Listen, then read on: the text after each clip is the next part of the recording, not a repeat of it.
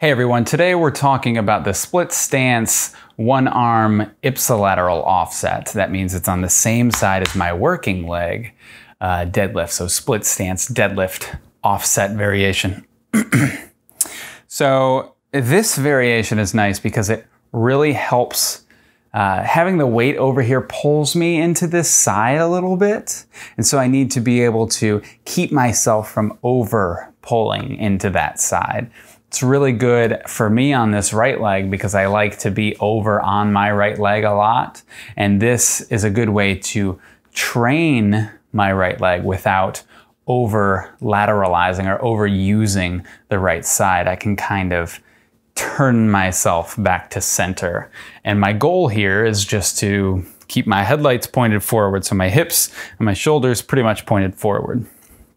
So here for a split stance deadlift, I'm gonna bend over a little bit more than I might be used to in split squatting, right? Squat means more knee bend, deadlift means more hip bend. And now from here, I just push gradually until I'm ready to float and then up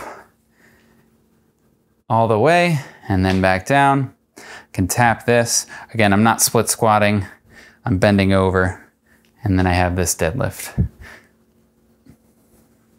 If you really want to train the hip extension, I can shorten this step and I can just use this kind of like a light kickstand and keep the other leg down, really loaded here. As I shorten the step, it makes it easier for me to put more weight on the working leg. So if you're having trouble with it, maybe try it back here. And if you pretty much mastered it, you can try it with a little shorter stance. Okay?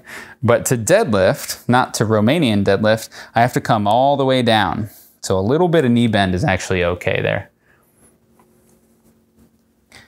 Boom.